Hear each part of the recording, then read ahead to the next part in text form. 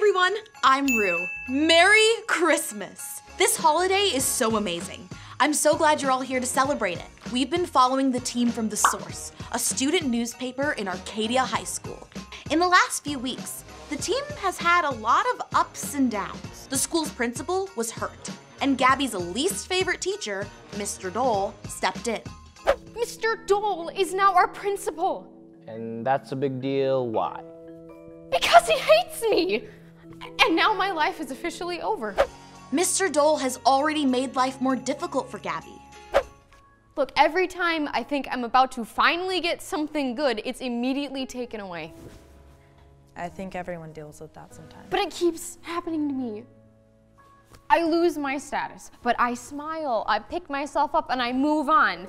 I don't get a scholarship, but I smile and I push on, and now I lose out on being the editor of the paper that I started, and I lose it to my arch rival. I don't have any smiles left. Gabby and Mr. Dole's problems go way back, all the way back to last year. Let me see. Yeah, you definitely didn't deserve a C. Your points are really well made, your descriptions are really insightful. This is an A paper. Thanks, Mr. Corbin. What do I do? Don't do anything, okay? I will talk to Mr. Dole. I'll see why he gave you that grade. And their problems just keep getting tougher. It means that Principal Golden is taking the rest of the year off, and she's not coming back. Exactly. And the rumor has it, they're going to make Mr. Dole the permanent principal. Let's see if the Source team can get into the Christmas spirit, even when the tidings don't look so joyful.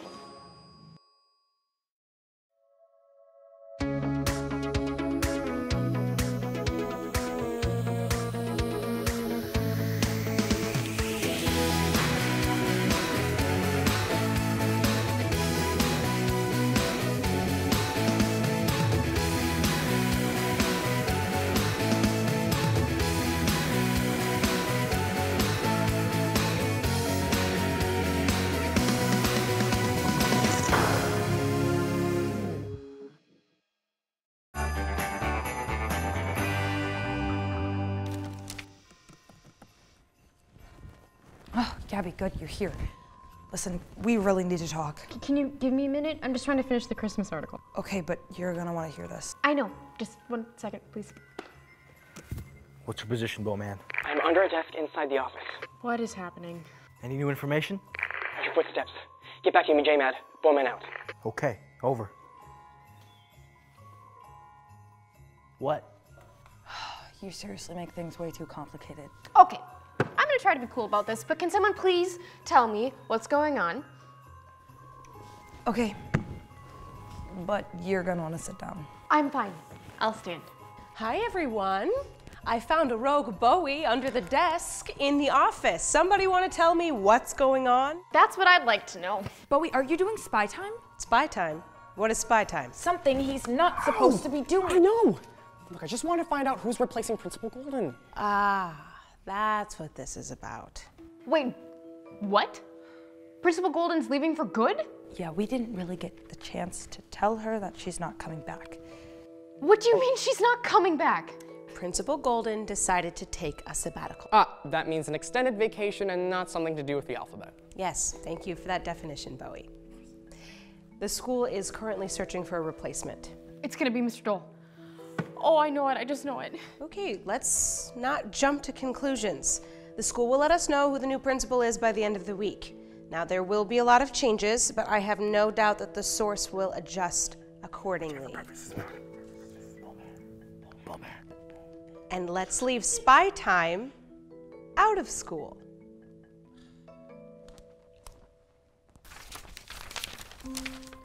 Miss Main? Perfect, there's no one in here. I knew Mr. Dole was out to get me. Whoa, slow down. What's going on? Mr. Dole strikes again. He canceled my Christmas article. What? Why? It was so good. Mr. Dole apparently didn't think so. Jesse, don't joke about this. This is serious. Mr. Dole is becoming the Grinch. There's no Christmas cheer this year. Mr. Dole says he doesn't want to see any Christmas decorations or any Christmas disguises anywhere in the school. That means Rappy the Christmas gift. We can't even celebrate Christmas. It's inhuman. How can you not like Rappy the Christmas gift who delivers gifts? See, it's not just me. Bowie, you can still celebrate Christmas. You're being way too chill about this, Trixie. Because I know whatever happens, everything will be okay. How do you know?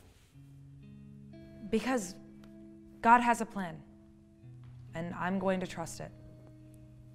Well, it doesn't feel like God's plan is to help us. I feel like we're being punished. Excuse me.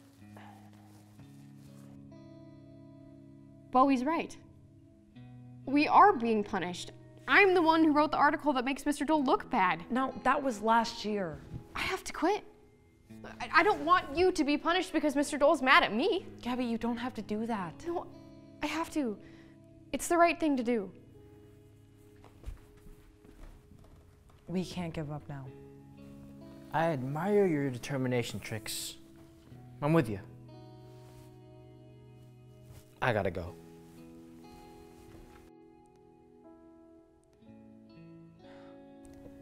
God, everything just feels wrong right now. Can you just help us? I'm not giving up my hope in you. Amen.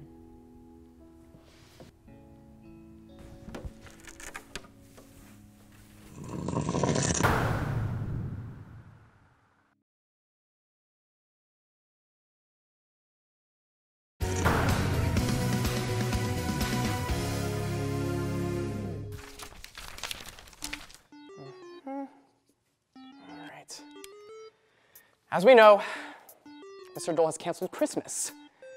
So we know what that means. It's time to come up with another plan.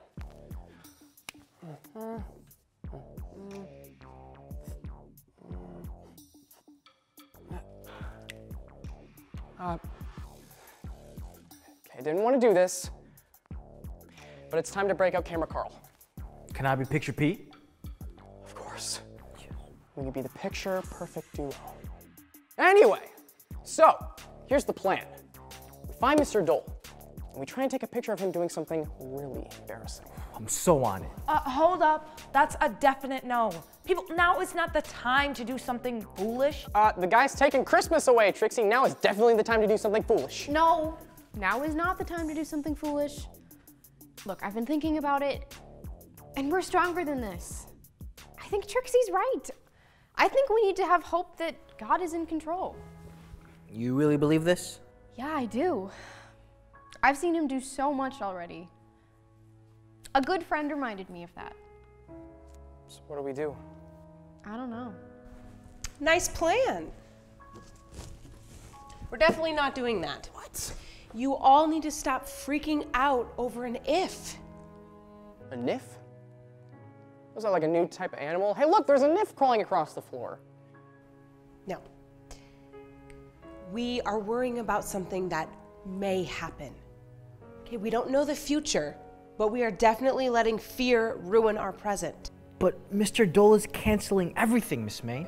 I'm handling it. Now, in the meantime, you do what you need to do and finish what you started.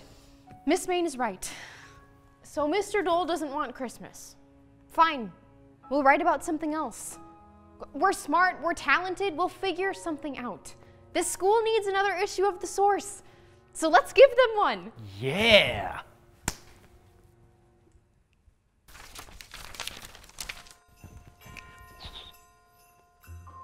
Christmas? Decorations? What? What's going on here? Today's the day Mr. Dole becomes the permanent principal. And we'll be okay. Bowie, are you okay? Oh, Bowie, what were you thinking? Why did you put the decorations back up? Yeah, we're gonna be in so much trouble. It wasn't me. I came in and found it like this. Maybe it was a niff. Oh. Bowie, those don't exist. What? Hey, Christmas is back. Jesse, why did you put up the decorations again? Do you not realize how upset Mr. Dole's gonna be? I didn't do this. I promise I didn't do it. Okay, so if it wasn't any of us, then who did? Sorry, I just thought I'd make it a little more festive in here. Didn't quite feel like Christmas. Hey, guys, help me out here. I think I'm hearing voices. I thought I heard Mr. Corbin.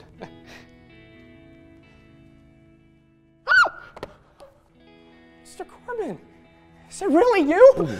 Or is it just someone in disguise? Nope, I think it's me. What are you doing here, Mr. C? You are looking at the new principal of Arcadia High. Veronica, you spoiled the surprise. I wanted to tell him. Well, it's my class now, Robert, so I get to share the good news. Veronica? Robert? All of the information that just came out of that conversation, and that's what you picked up on? I've never heard teachers address each other as their first name, so I'm just shocked. Hold on. You're the new principal? Yeah, Principal Golden called me a couple of weeks ago and asked me if I'd be interested.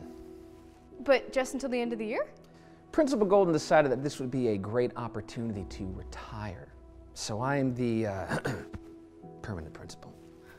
Well, it's a Christmas miracle! Yay! How did you do that? Do you have like bags of tinsel in your pocket? It's my emergency stash. It's not quite a miracle. I mean, I had to apply, talk to the board, adult stuff. But Principal Golden's been wanting this for a while. The important thing is that you're back, Principal C. But what made you come back? Well, working at the magazine was fun, but it just didn't feel right. You know? Being here, teaching you, leading you, this is where I'm meant to be. It's my purpose. It's the best Christmas ever. Give me a beat, Mr. Corbin. Oh.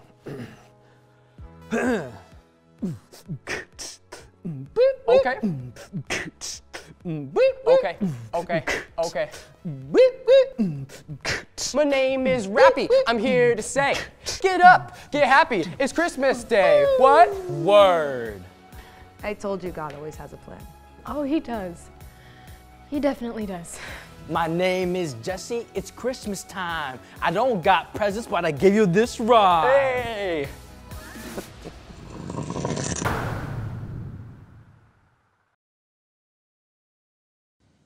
Wow, that is wonderful. What an amazing gift. The Source team probably felt like everything was going against them.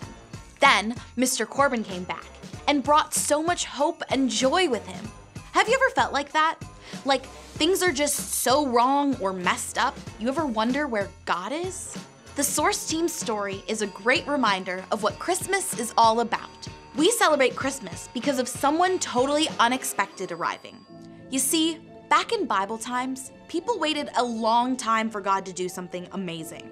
Just when things were at their worst, God promised them that someone was coming, a king who was going to change the world. But the longer people waited and the worse things got, the more they lost hope and even wondered if God remembered his promise. Then one night, God himself showed up. At Christmas, we celebrate the day God came to earth. He didn't come looking like a king or a ruler. Instead, God chose to be born as a helpless, tiny baby, and his name was Jesus. Think about that. God himself, the one who made this whole universe, showed up. He was born and grew up just like all of us. Jesus didn't stop there though. As he grew up, he gave some incredible gifts to people. The first gift Jesus gave was truth. He taught them true things about God.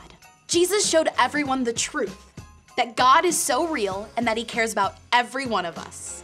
But Jesus had another gift to give. The second gift he gave was forgiveness. Jesus showed people again and again that he loved them, no matter what they had done. Nothing could stop him from caring about them, forgiving them, and loving them. That wasn't even the greatest gift Jesus wanted to give us, though. Jesus had something incredible to give, a gift for every person in the world. That final gift is love.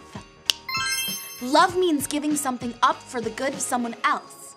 Jesus showed love by letting himself be hurt and even die for something that he didn't do. Think about that. Would you take the punishment for something someone else did? Wow. Why did Jesus do that? Because of how much he loves you. When Jesus died, he took the punishment for every wrong thing we have ever done. When Jesus did that, it meant that nothing could ever separate us from God again. After Jesus died, he did something no one else can do. On the third day after he died, Jesus came back to life. When that happened, he proved that everything he said was true. Jesus gave us the chance to know God and follow him. He showed us that nothing can stop him from loving us. What an amazing gift. All that Jesus did, all these gifts, were for you and for me. Jesus is inviting every one of us, giving us the chance to follow him and have a relationship with God that will never end. If you want to make that choice today, you can do that. All you have to do is talk to God. Tell him you believe Jesus died and came back to life, and that you want to follow him with your whole life. If you're ready to make that decision, talk to your parent or a leader at church about it. Thanks for watching, everyone, and once again, Merry Christmas!